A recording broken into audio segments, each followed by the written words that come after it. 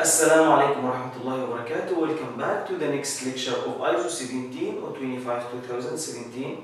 We have explained in the previous lecture that the lab has to plan and implement actions to address risks and opportunities. All risks that can have a negative effect on processes, procedures, documented information, organizational responsibilities, lab activities and results, and all opportunities that can be used to improve the results and increase the effectiveness of management system.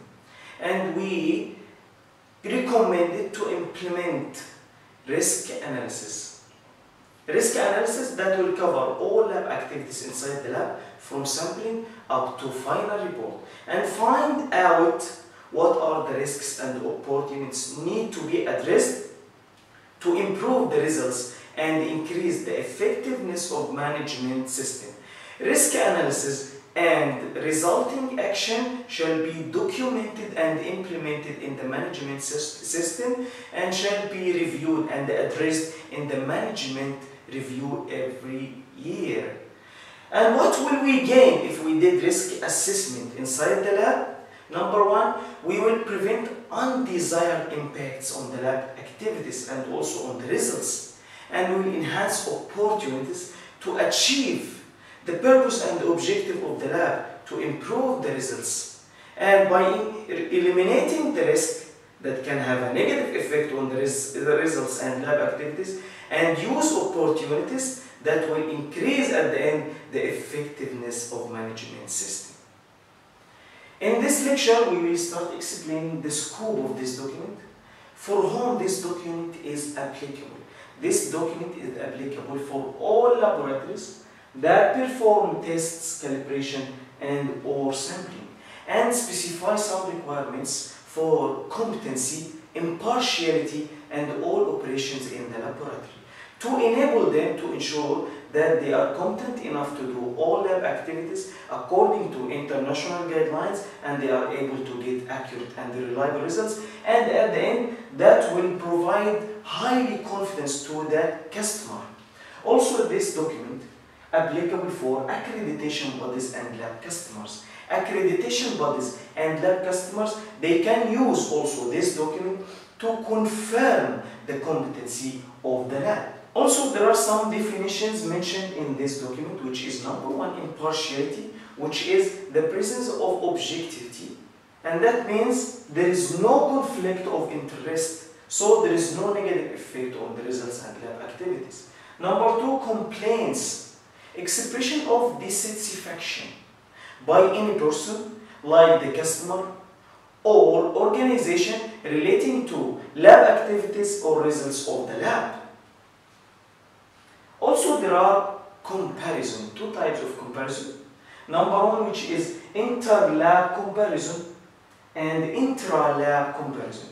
What does it mean, inter-lab comparison? Which is comparison between different laboratories to evaluate the performance of their method by sending one sample with known concentrations to different laboratories to analyze the same parameters using different methods and different instruments to evaluate the performance of their method. But intra-lab comparison, this will be comparison, but within the same laboratory, using the same method and same instrument. This will be by analysis of one sample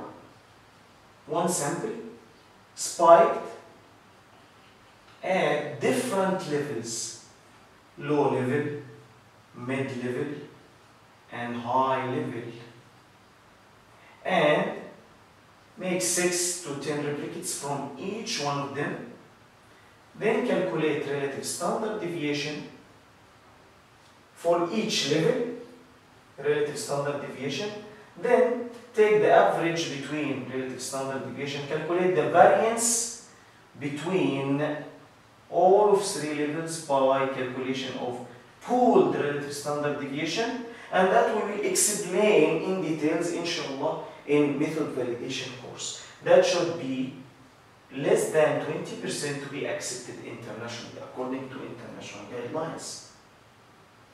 So the difference between inter-lab comparison and intra-lab comparison, inter-lab, that will be between different laboratories, that will be within the same laboratory, both of them to evaluate the performance of the method. That will be using different methods and different instrument, because every lab using different instrument and different method, but at the end they analyze the same parameters. Also, intra-lab using same method and same instrument. After that, we will find PT, proficiency testing sample. This sample with known concentration from accepted international PT provider like FABAS, they have to have ISO 17034 to be accepted to all laboratories. Like FABAS, they will provide many laboratories by one sample with same parameters, known concentrations, to evaluate the performance of a specific method to analyze these samples with accurate and reliable results. After that, you will find laboratory. Laboratory in ISO 17021 2015, it was certification body. This word, certification body, replaced by laboratory one.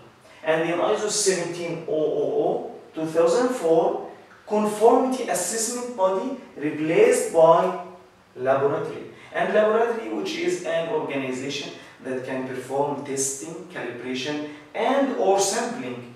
And we explained that before. If you are responsible for sampling, you have to apply all requirements for this document on the three activities: testing, calibration, and sampling. But if you are not responsible for sampling, in this case you will mention in the final report that you are not responsible for sampling, and you will not apply requirement for this document on sampling. After that, you will find decision rule. This is a new word added to this edition, decision rule, which is the rule that describes how much measurement uncertainty is accounted for when stating conformity with a specified requirement. That means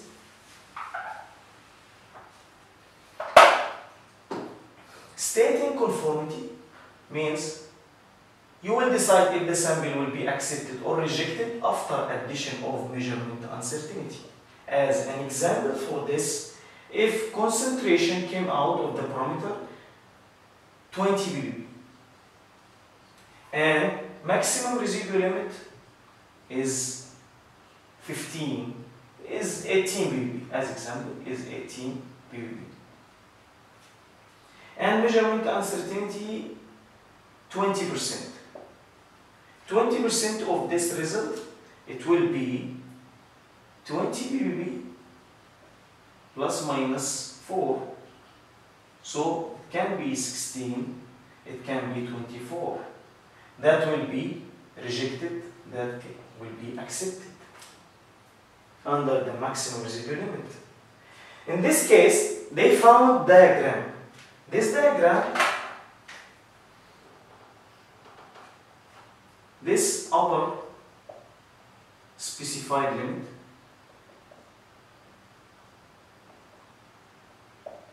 this lower specified limit.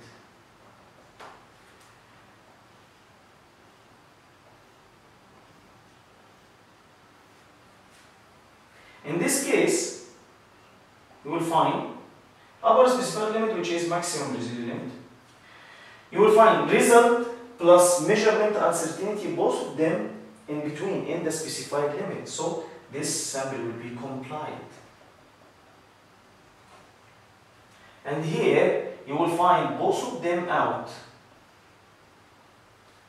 Results and measurement uncertainty, both of them out of the specified limit. So this will be non-compliant. And here you can find that there is no firm conclusion that the result is compliant or not. You cannot confirm, you cannot decide. But in this case, in these two cases, you need the decision rule. The lab management has to decide if the sample will be accepted or not according to evidence. And you will put in your consideration many things like customer satisfaction. He should be satisfied. Also, there are some parameters very dangerous, very risky, like aflatoxin compounds. They are very carcinogenic compounds. And also like chloramethylcol. Chloramethylcol in food, it's banned by European. It should not be more than less than 0.3 ppb. This minimum performance required level. So in these cases, you can decide if you will accept the sample or not. And there are also some other political issues. If the country, like as example, if the country is imported country and they want to many samples to come to the country, in this case they can accept.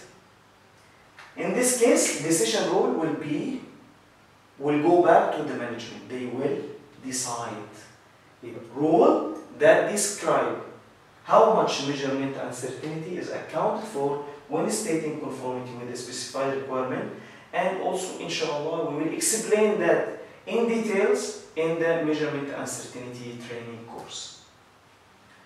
Also there is verification and validation. This is very common word for any analyst. Verification to verify that a given item, process, procedure, material, compound, measuring system fulfill the requirement. Like in our case, if you will use any reference method will be already validated and they have their performance parameters. And you will verify that in your lab, using your instrument, you can analyze same parameters using this reference method or not. So you will verify if you can analyze using this method in your lab or not. Also materials, any chemical, any standard, any instruments you will buy, you have to verify if it meets the specification or requirement or not. Validation, this is for in-house method.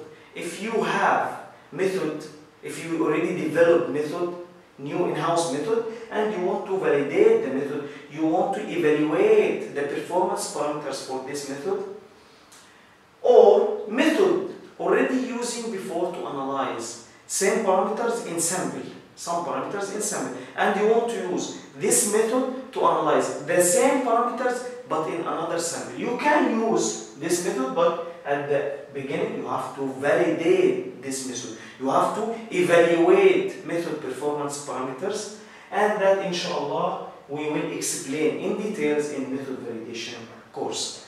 Thank you and see you in the next lecture inshallah. Assalamu alaikum.